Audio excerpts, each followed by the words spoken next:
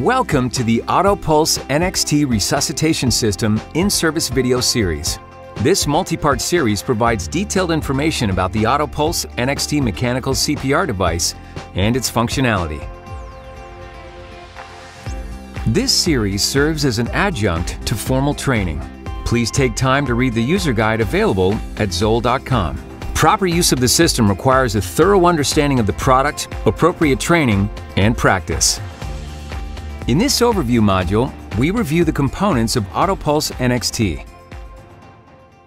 The components include the AutoPulse NXT platform, the AutoPulse NXT band, the batteries, and battery charger. The AutoPulse NXT accessories include the shoulder restraint, a hygiene barrier, and for transporting AutoPulse NXT, the hospital transporter. Let's begin by reviewing the key features of the AutoPulse NXT platform.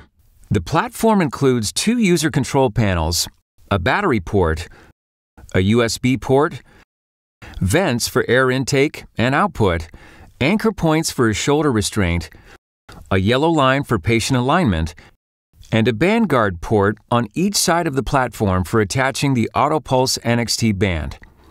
We'll learn more about the functionality of these features in separate modules. The AutoPulse NXT Resuscitation System includes a hygiene barrier. The hygiene barrier is a plastic cover that helps reduce contamination during use. Learn more about how to apply it in the module entitled Hygiene Barrier. Now let's review the AutoPulse NXT band. When attached to the platform, the AutoPulse NXT band automatically adjusts to fit the patient's chest, determining the appropriate depth and force for each compression. The AutoPulse NXT band attaches to either side of the platform. Learn more about how to install it in installing and removing the AutoPulse NXT band. The shoulder restraint is another important component of the AutoPulse NXT Resuscitation System. It attaches to the platform at the shoulder restraint anchor points to help maintain patient alignment during treatment.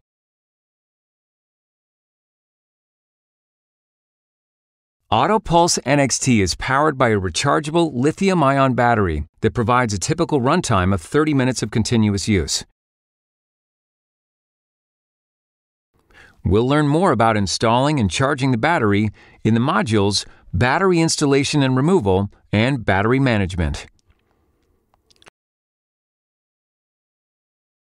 We have now reviewed the key components of the AutoPulse NXT Resuscitation System. We will explore the device's functionality and how to prepare AutoPulse NXT for use in other modules in this series.